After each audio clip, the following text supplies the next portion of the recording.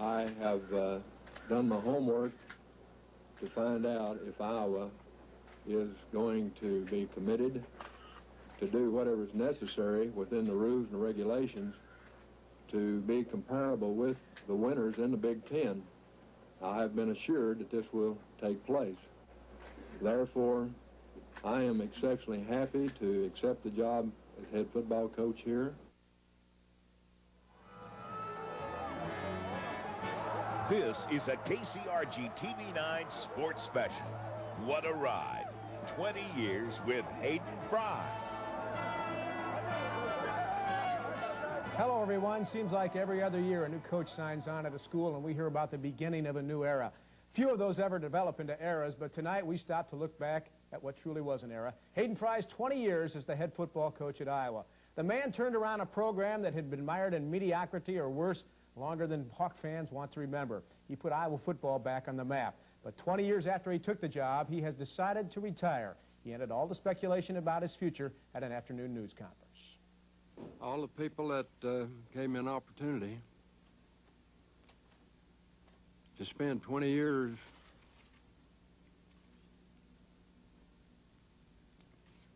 as a member of the Hawkeye family, I could never repay them.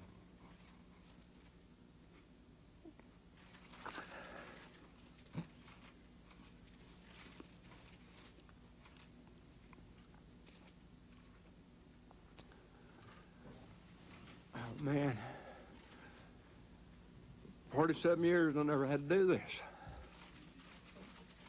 As you can see, this is very difficult for me. It's the only thing I've ever done. But I got good reasons for doing it now. But for me, at my age, this is the only time I can see to give Bob Bowlesby time to interview top candidates and get the staff in place to have a chance to really do a good job recruiting. You have one that describes this moment? Before Fry arrived, Iowa had suffered through 17 non-winning seasons. Bump Elliott, who had already hired and fired his two predecessors, knew he had to find the right man, and he believed Hayden Fry was that person. Fry had turned around programs at SMU and North Texas State. As Bump told me, Fry had everything he wanted, a winning tradition, a ready-made staff, and Hayden was also an athletic director, so he knew what Bump's job was all about. As it turned out, Hayden was the first man Bump interviewed for the job. And he was a very convincing person and an outstanding speaker and obviously a good reputation. He was head and shoulders above anybody else that we interviewed, and I wouldn't even mention who we interviewed, but he to me, could do the job at Iowa if a job was ever going to be done. We just stick to our knitting. We're going to get that winning season. And the building years, there wasn't any doubt in anybody's minds at that time that he was going to make it go and turn it around. We were 5-6 and 4-7 in those 2 years, but it was building, and you could tell that things were going the right way. When I think of Hayden Fry, I always think of a gentleman who had a plan. He always had a plan, didn't he? He knew what he wanted to do. Oh, no question about it. You know, he comes, and I have to admit that he really comes from the old Marine Corps. But I'll tell you what, he's a Marine Corps captain or major or whatever you want to call him. I think he ended up captain. But he liked running the platoons and running the company, so to speak. And he lived with that kind of theory, and he coached with that theory. But most of all, it was inspirational. Hayden Fry is an inspirational person, you know. One of the things, regardless of anything else anybody might say about him, he can communicate to the players. They believe in him, they know what he wants, and they'll do everything they can to make it happen for him. What will Hayden Fry's legacy be here at Iowa? I think building tradition as much as anything else. You said consistency, I say continuity. That he built it so that we can continue to move on with success. Ladies and gentlemen, we're going to win. Thank you. And Hayden was a man of his word. By his third season, not only did he have the Hawks winning, He had them in the Rose Bowl. The Rose Bowl. Not easy to sum up his 20 years in just a few minutes, but here now a look at some of the highlights of his 20-year ride as the head Hawk. But I also believe I know something that maybe some of the other coaches that have been through Iowa didn't know. I think I know what it takes to win, and that I'm strong enough to do something about it.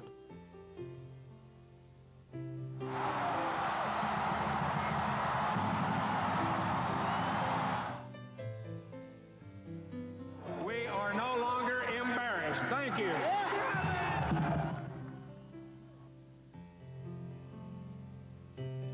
Super, I tell you. Isn't that amazing? 15 years. To compete with the people that have been winning in the Big Ten. And whatever it takes, we're going to do it as long as it's ethical and within the rules. It was my game plan when I came to Iowa. I told Bump Elliott, I said, you know, this will be the last college coaching job I take, win, lose, or draw. And he laughed, and he said, well, you'll be the last football coach I ever hire. And I said, why? And he said, because if you don't make it, they're going to fire me. But Bump Elliott's selection of Fry to head the Iowa football program turned out to be the best he ever made. Fry immediately began erasing 20 years of football famine. The plan was to replace a losing environment with a winning one. And so we tried to do away with the uniforms, the emblem, everything that was associated with losing, and brought in the new things, the new uniforms, the new environment, the way we came onto the field, left the field, the way we tried to get our players to talk to the members of the faculty as well as the news media, to be positive and be proud to be Hawks. And you do that, and then you work real hard, good things happen. And good things did happen, quickly. In 3 short years, Fry had the Hawkeyes winning and going to bowl games. In 1981, they earned their first of 3 trips to the Rose Bowl. They really have everything planned, and they're just super accommodations, the sunshine, and all those other good things. Coach, unless you're a Michigan.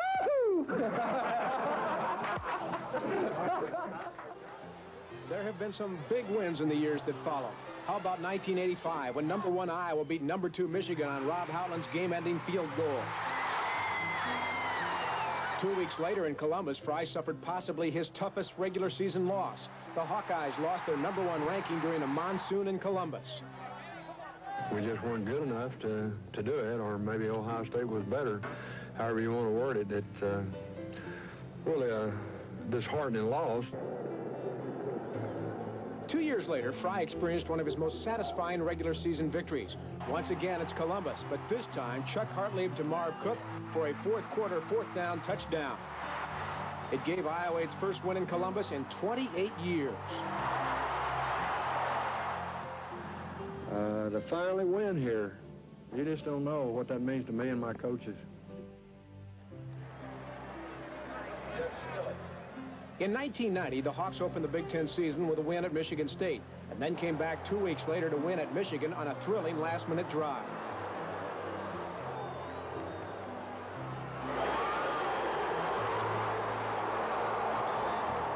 Can you believe 2 times in Michigan the same year? First time ever. First time an Iowa football team has ever beaten both Michigan State and Michigan on the road. Shake it all about. You do the hokey pokey and you turn yourself around. That's what it's all about. In 1993, Hayden Fry was closing in on a milestone few coaches ever reached. He needed 6 victories to give him 200 for his college coaching career. Well, just the fact I'm here is an accomplishment, but the fact I could join 10 or 11 other guys as having been the only ones to win over 200 games in Division I football, yeah, that'd be a great accomplishment. It really would, but that doesn't mean anything. We win the Big Ten championship and the Rose Bowl. Those 2 things together, that holds a lot more value to me than winning 200 games.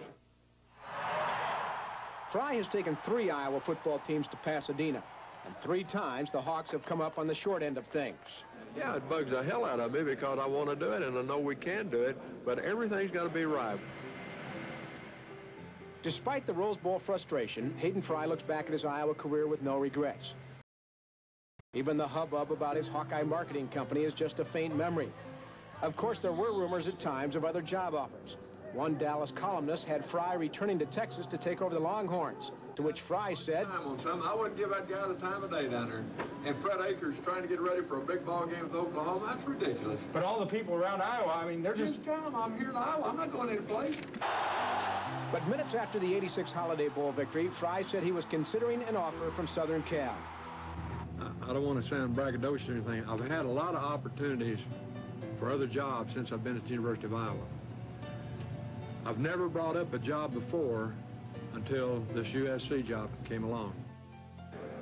A lot of the news media in Iowa acted like I'd really done something wrong. I thought it was a real compliment, a team that had more Heisman Trophy winners, more All-Americans than any school in America, to offer a coach from Iowa the opportunity. We turned the job down. Why? Because we loved Iowa more. Ready to another level, defense. And Hayden Fry would close out his coaching career at Iowa. Here, a rare glimpse of Fry with his team during halftime of a Michigan game. Now, let's try to score, defense. Try to score. Hey, offense, you're improving. You're getting a lot better. You're getting a lot better. But we've got to put together some drives and keep the ball away from them. We've got to take advantage. Hayden notched his 200th victory on the last day of the 1993 season. The Hawkeyes beat the Gophers, and for the first time in his Iowa career, he accepted a ride off the field.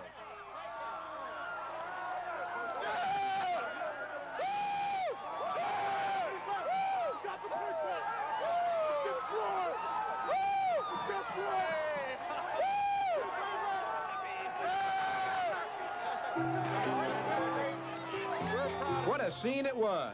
Hayden with his wife Shirley and Governor Branstad. Hayden with his players and coaches.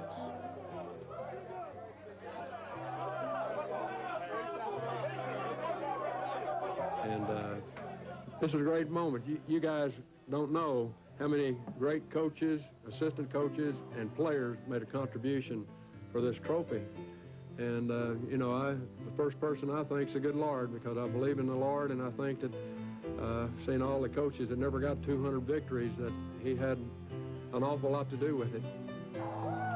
That was certainly not his final victory. A couple of others that stand out. The 21-20 win at Penn State in 1996. Tim Dwight having a Tim Dwight kind of day, and Hayden was as happy as we've ever seen him.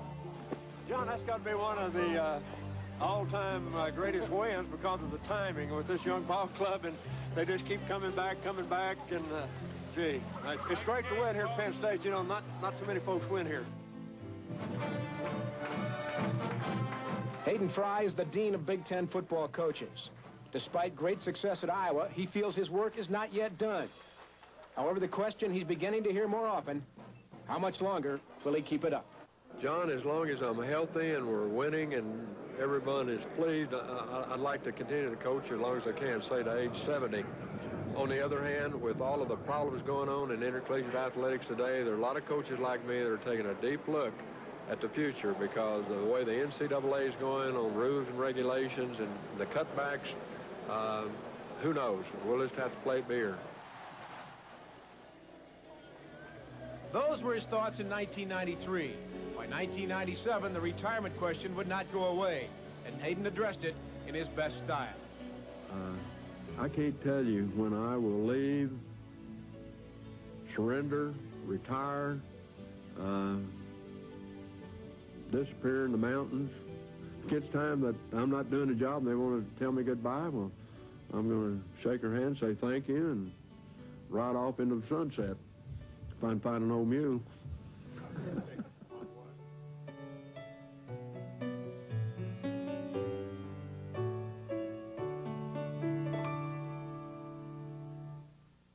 Only one other time was Hayden carried off the field by his players. That took place after the Hawkeyes beat Washington at the '95 Sun Bowl. One thing about Hayden, he spoke his mind, and a look back at his career would not be complete without a couple of outbursts. But I will not tolerate, I will not accept people thinking that I'm a liar, insinuating that I wasn't trying to win the ball game. If I wasn't trying to win it, I would tell you. It's that simple. I was going for a tie. But that wasn't what it was. We were trying to win. That's important to me. I'm a man of ethics. I always have been and always will. And I'm not going to stand for somebody in the news media to write garbage that's not correct. Is that... That's it. He's got a trial coming up. It'd be stupid for me to say anything else. We're not trying to hide anything from you people. And with that article come out, that's one of the worst things I have ever read in my life. I've been shot at and hit an awful lot of times, and whether I ever publicly admitted it or not, I would imagine the majority of the time it was deserved. You know, that's just part of coaching. The one thing about Hayden, once he got it off his chest, he also buried the hatchet. More to come. Stay with us. Ever had an N21 year? Put it in. I knew that what is it, Smokey Joe would read the paper. He's got his pipeline down there because he quotes us all the time. And I just said, oh, Smokey Joe's smart, and he's not going to coach him this week for the quarterback sneak. Welcome back. In 20 years, a lot of young men have played for Hayden Fry. They came in as green teenagers and left as mature young men. The ones we talked to have fond memories of the man who they called Coach. He was always kept things in perspective for us, I think. The funniest thing about Coach Fry was when we're getting ready for a big game and we're nervous, he's always joking and making things light. And then when we're going to a game where we're heavily favored, then he's really cracking the whip. And so he's always kind of, whether or not we had a good practice or not, he kind of decided whether we were supposed to have a good practice or not, and decided what his temperament's going to be. I think he'll be known as a coach who did a lot with a team that a lot of teams that didn't have a tremendous amount of talent, but had athletes who were willing to work hard and play together, and that's the difference in winning football games. I remember when I first got here, I looked up to the man like a god, and I think he deserves that. I mean, he's given a lot of great motivational speeches, I remember, and he's told a lot of Texas jokes, I remember. Oh yeah, that's one thing he loved to do, get in the locker room, and he'd say, man, we got to win this ball game. It's just not about who's better, it's about who's emotional, who wants to win. He was incredible, and the one thing I remember is in my 5 years at Iowa, when he would speak to the group, 110, 120 guys, every time I felt like he was talking to me. If he was talking about practice and he'd mention, oh, you weren't hustling. He caught me that one time that I walked back to the huddle. He had a great way of communicating to groups, and so you felt like he was always talking to you. I don't think a word or anything can describe all the memories I have of Coach Fry. He's given me so much. He's given me 5 years of my life, and he's brought me up as a person, as an athlete, and as a student. I always describe Coach Fry like this. He's a special man with a special name who does special things for people. And it's unfortunately, more in our society, they focus on the win-loss column, but he's won way more championships with working with young people. And when you speak a lot to kids and stuff, you always hear the saying that if you can have an influence on just one kid's life, and between Coach Brazier and Coach Fry, I mean, just so they know, I'm that guy. I mean, because they made a huge influence in my life. With Hayden's departure, the Big Ten certainly loses one of its most colorful and successful coaches. What's in the future? That's coming up. Found out, do they do half-soles up in this country? Throw the boots away. You got boots you haven't worn. No, somebody had written about the holes in my boots before, and I decided, well, I'll just put those on, No, these are my church boots. Who will replace Hayden Fry at Iowa? Scott Sable is live in Iowa City to talk about that. Scott? John, Iowa Athletic Director Bob Bowlesby wants to name a new coach sometime in the next 2 to 3 weeks, so it won't take long. And he's got a lot of familiar names on his shopping list. Talk about the successor. Hayden has said that he would like it to be someone closer to the program. Reality-wise, are there enough candidates close to the program? Well, I think Bob Stoops comes to mind. That's a name that comes up all the time. We've got some other assistants that are out there. At one time, I think there was a lot of expectation that Bill Snyder or Barry Alvarez would want to come back to Iowa. Given the situations with their teams, the fact that they're in New Year's Day bowl games, the likelihood of that sort of thing happening is really not very high. And we're also going to look at the best people we can that don't have Iowa ties, because I just think it's too small a pool otherwise. Will you take a run at Schneider? Well, I mean, we'll probably talk, but I don't know that that's very realistic. Stoops doesn't have the head coaching experience, and some of the assistants here now don't. How important is it to you to have head coaching experience? All things being equal, I think you like somebody that has done what you want them to do, and so you'd like a head coach that's been a head coach. It would be an honor for me to be considered here. I will I'd like to be considered. Bob Bowlesby's opened it up to the staff, and I know I'll probably talk to Bob within the next couple of days. In your physical condition, is this something that you want to pursue? I'm not a candidate for this job. You know, when you hire a head football coach, you got to have somebody that's going to be there every day with great energy, and I can't say that that's going to be my situation. Of course, Kansas coach Terry Allen will be considered for this job. He's good friends with Bob Bowlesby, grew up right here in Iowa City, and there's a lot of guys, a lot of names that we don't know of yet, like Sonny Lubick of Colorado State, one of the top college coaching prospects in the country right now. John, back to you. And Scott, what's again the time frame to bring a new guy in? He says he'd like to have someone sometime in the next 2 to 3 weeks, so this thing's going to move pretty quick. Okay, thank you very much, Scott Sable. You know, when people ask me what I enjoy about my job, the answer is simple: the people I meet.